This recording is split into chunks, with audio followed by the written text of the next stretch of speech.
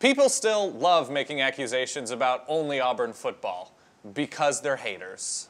H8RZ.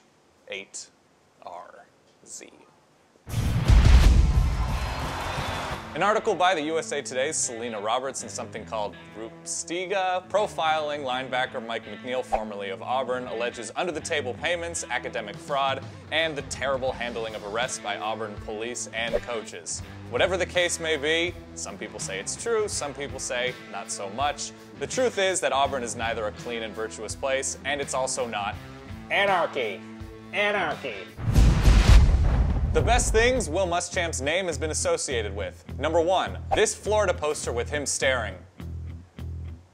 Number 2, punching a whiteboard. Number 3, allegedly paying an Auburn player $400 after a bad practice. That's the way to go. And 400, University of Texas, because it's funny. If your first reaction to your team or school being accused of a cheating scandal is, everybody's doing it, shut up. You sound like a dumb person acting in an after-school special. Let's be grown-up, boys and girls. Shut up. And finally, on something a little more lighter, here's Aaron Gordon, the McDonald's All-Star Game, missing a dunk.